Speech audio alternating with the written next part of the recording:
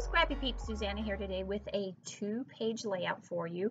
Be prepared for a long video. So this is the left-hand side of the page, and there are 31 pictures in total, and this is the right-hand side of the page. So between the 2 pages, 31 pictures. So I started with this cut file from Cut to You, and you can see I cut the file in white, backed it in blue, and then put the hearts in red. And I am working with the Jen Hadfield Chasing Adventures collection. This is perfect for this zoo adventure. And so my plan had been I'm going to have the left stripes smaller than the right stripes, and they are going to be the color basis of the collection. Mind you, I don't want a lot of color because of all the animals and the photos on there. And I thought that I would actually use pattern paper instead of just white cardstock. But that plan goes awry because I don't actually like it. I like the photos on the white cardstock. I've decided that that's too big, and I really didn't like the red, white, and blue. It felt very patriotic, and while this was part of our 4th of July celebration weekend, it just, it was too big, and B, I didn't like it. I felt like it was actually hard to read, and so I'm going to revisit that cut file. But I'm going to absolutely commit to this layout as it exists right now with these 2 borders on either side. And then this very fine strip of the green, and it's just got polka dots, just to punctuate those stripes. I like the way that the horizontal takes away some of the, I should say the vertical takes away some of those horizontal stripes. So 31 photos in all. I actually have 32 here. Some are vertical and some are horizontal. So while I was doing all of that, I recut the file, and so I just cut it in blue. And I like the way that the blue sits on the white, and then know that there is a fine detail gold foil pattern that is actually in that blue pattern paper from the Jen Hadfield Chasing Adventures collection. And actually that is from the paper pack. The paper pack is what has that gold foil. So that is what, by doing it smaller, I could get all of my photos. And I was okay if I didn't get all of my photos on there, but I really did want to get all of them. My daughter is actually upset with me because I am missing her favorite animal, the okapi, I think it is. And then the sloth is just the 2 toes of the sloth, because that's about all we saw. But we saw the sloth, parts of the sloth. Anyway, so I'm trying to figure out how I am going to get all of these photos aligned on here. Am I going to keep all of the verticals together and then all of the horizontals together? Am I going to line them all up, or am I going to interspace them? I do want some white space on there. I just have to figure out how I'm going to get that on there. So there's a lot of shuffling here that goes on. I also want to, some of my animals are facing to the left and some of my animals are facing to the right, so I need to put those in the right spot. And then I also do have a few of the animals that are in water, which adds that splash of blue-green to it, and so I am looking for balance in those colors as well. So I've gone back to my paper stack, and I want to get some embellishments. I don't have a lot of embellishments that come with this collection. It was part of the scrap room kit, as well as what I could find at Tuesday morning.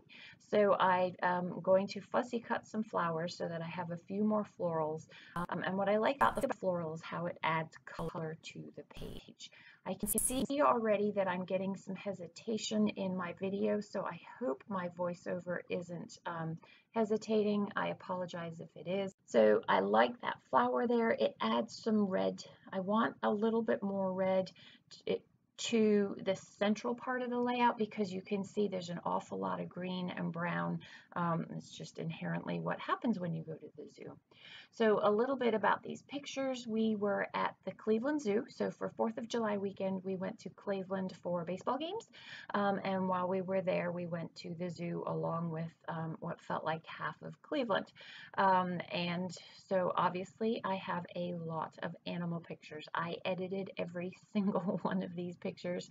And I will also link you in the box down below if I can to the free Photoshop action that I used to print. I think I printed 9 wallet-sized 4x6s to get these pictures. So it's a free action that you can download and then you install it to Photoshop, and that is how I was able to get all of these wallet-size photos. And then I had to, of course, trim them all. So I know all the photos are going to fit, generally speaking, so I am working on the outside, the left-hand side and the right-hand side of the page to try and get some embellishments in here. So to get a little bit of variety, I have some labels, and I'm thinking that that's probably what's going to house my journaling. And so these are long labels from Ellie's Studio. These are probably the print and cuts. You can see that little container that I'm digging through there. So I'm looking for a few other labels, and it's easy to match the colors because these are pretty much primary colors that are here. So I am definitely going to use that darker label, and I want to put Cincinnati Zoo in there. So that is, the title is All the Animal Goodness of Today, and then I will have other pages that also have human pictures as well. Now, I have cut some of the pictures, and so that's what I was doing there is I was marking with a pencil where I was going to cut it to span the 2 pages. I like when I have 2-page layouts, if I can, either the pictures are cut across the 2 pages or that they are literally nestling side by side and an element is cut across the 2 pages so that you know you could, it's something that ties the 2 pages together and doesn't make it a very distinct right-hand side and a left-hand side. I really liked that yellow label in the middle there. It broke up the, I'm going to say, monotony of all of the rectangles, but it ends up being odd man out, and it also ends up being really difficult to get the correct spacing of all of the photos with the label in there. It kind of throws the proportion off, so I opt to put that somewhere else. I like the way that the horizontal photos at the top and then the ones at the bottom, they almost bookend. So bookend is right and left, but they almost provide the header and the footer that I like to put on a page. And then you have the books of the book with the bookends being the pattern papers in between the top and the bottom horizontal photos there. I like that symmetry and that design cohesiveness. And I did decide, so some of them do end up being exactly stacked, but you can see looking at it for the most part how the pictures are all offset. They are not perfectly aligned one on top of the other. I hope you understand what I mean when I say one on top of the other, that they're offset for the most part. And you can't perfectly offset all of them in order to get all of them on, but most of them are offset, and I was able to get the pictures that I could cut on the page. So there is all of them. So the only one that I have printed of my edited pictures and left out was the, I want to say it was the, what was it? I don't know, to be honest, and I don't have it anymore because I couldn't possibly put all of them on there. There are a few animals that I did have pictures of that weren't great pictures that I ended up omitting there. So one of the questions that my daughter asked me when she looked at the page was, are you going to label all of the animals? No, I am not going to label all of the animals. When I set out on this journey of this page, I had thought that maybe I might use my Dynamo? Is it Dynamo or Dymo? I think it's Dymo, my D-Y-M-O, Dymo, and that I would label them. But I mean, most of us know what most of these animals are, and so no, I'm not going to label them. I think the page is busy enough, and for me to label them, it would have made them even busier. So I will refrain from doing that. So just shuffling them around to get a balance between the green and the darks, between that zebra. And I want to say that that is those are the no, we didn't see the orangutans. They're a monkey of some sort. So I'm just adhering those all down, and I'm using adhesive, my Gina K adhesive, to get those stuck down. There is a little bit of a disparity between the top of the page and the bottom of the page. I think the pictures are pretty much flush with the top of the page, but I have a probably 1/16, maybe 1/8 inch white space at the bottom, but it is what it is, and I wasn't going to move everything down to change that, and you can't really tell. So that yellow label is going to be housed at the top right. That again is a Ellie Studio print and cut. I'm sorry that the left-hand side of the page is cut off, but working with two pages the way that things are set up got a little bit difficult. So again, some more Ellie Studio labels that I'm using. I have all of my Ellie Studio embellishments.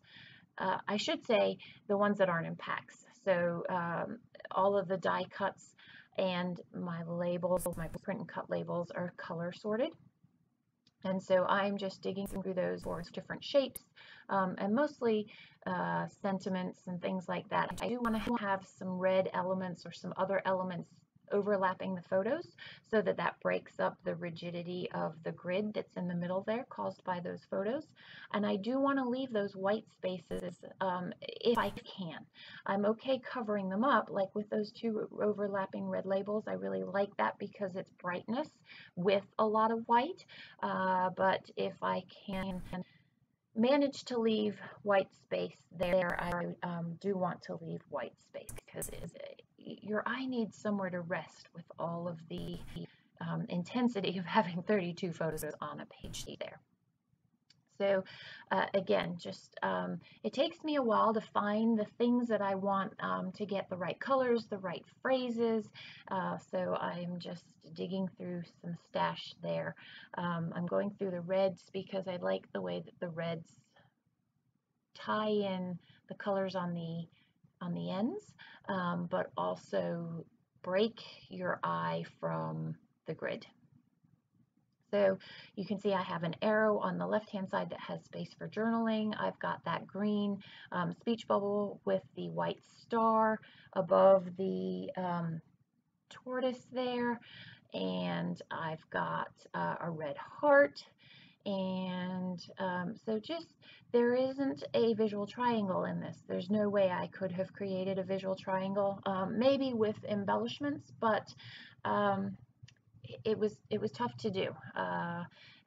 I thought maybe I might have been able to have gotten a visual triangle with the florals, but I only end up having the two florals, the top left and the top right.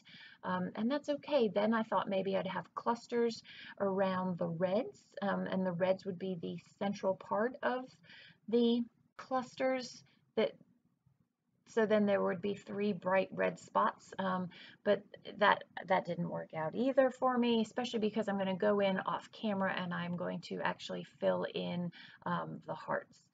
So that's red, and that just distorts everything that I thought I was going to do. So now I'm using my ThermoWeb iCraft foam, my giant foam roll there, and I'm just going to pop that up off the page. I am going to end up using some flare, and when I use flare, I definitely like to have other items popped up too, just so that there isn't this one lump in the middle of the page protector.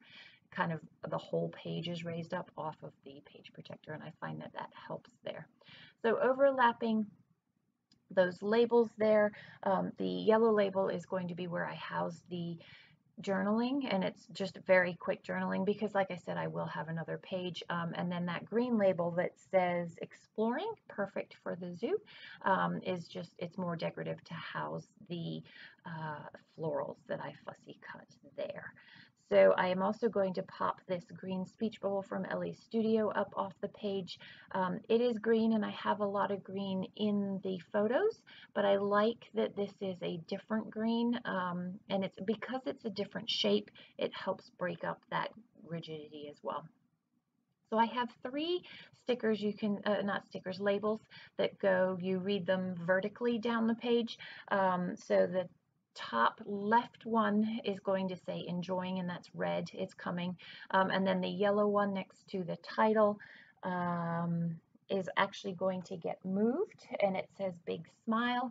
And then that green one on the right hand side where I just put those sunglasses, the puffy sunglasses, says so very cool, and those puffy sunglasses are going to get relocated too. So that's the red one that I was referring to, and that will stay up there and still leave that white space there. So I had to step away, and I gathered a few more bits and pieces. So now I've returned, and hopefully things will stay stuck, centered, so you can see that left-hand border there. I wasn't going to include this giant pineapple, but because I had the gold in the blue pattern paper, I wanted that little bit of gold, and I know that the pineapple is disproportionately large compared to my tourist travel girl there, but I like it. I like the gold, and you know what? Those flowers are way bigger than she is, and so blah, we're just going to leave it. So that yellow thing that I put there says Summer Fun, and that is actually from a Fancy Pants collection. And then I pulled this really, really old kit from Feed Your Craft. I thought maybe I might make a tag on that where I've got that white space on the right-hand side there, or instead of those red labels that I had, sort of create something that could be a label for more journaling there. But anything that I put covered up that white space way too much, and so I am going to, so you'll see that I fill that space that I'm referring to where that pink flamingo is, and I will actually end up pulling most of that off. I will leave the pink flamingo, and I'm just going to put a star in there so that it is largely white space. There's stuff there, but your eye has a spot to rest there. So that green, it's not green, orange flare that I have in there currently. It says summer, will get interspersed in between photos at the top left. That other flare is also from the kit, and it is a compass, and I will leave that exactly where it is. However, that yellow Ellie's Studio label that's poking out next to the compass flare will get moved, and that will get moved over to where the tortoise is. And I am going to use an old piece of October Afternoon with multiple arrows that says best day ever. So I do want something white I want something to come into this right-hand side border here. So you can see I've got that Ellie's Studio tag. The problem is that it has vertical stripes on it, and so I can't journal on it. And my purpose of having this white space is A, I know I'm going to need additional space for journaling, and B, I really wanted to have a little bit more white space on the page. And by white space, it doesn't have to be white, but I wanted a large area that your eye wasn't distracted by all of the busyness that's going on in the center of the page. So I will come to that as I'm creating.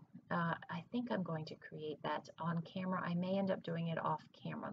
But in the meantime, what I've done is I've got a few of my stamps, and I have stamped Totally in Love with This Place. And then I've also stamped So Glad We Came Here. So it's just a subtle thing that you have to look up close at the layout. So this is another travel stamp, and it says here, Trip Highlight, and the little arrow pointing was pointing down, so you can see I've stamped it twice so that I can get the little arrow pointing up, and that is pointing to, and it's really hard to see, but when you look up close, it's there, and you see the 2 toes of the sloth.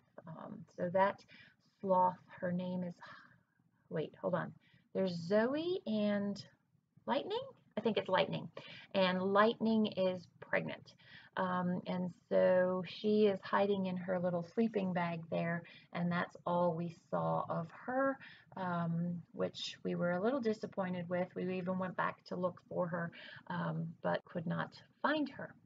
So now I want to put in all the animal goodness of today. So I'm looking for puppy stickers for animal.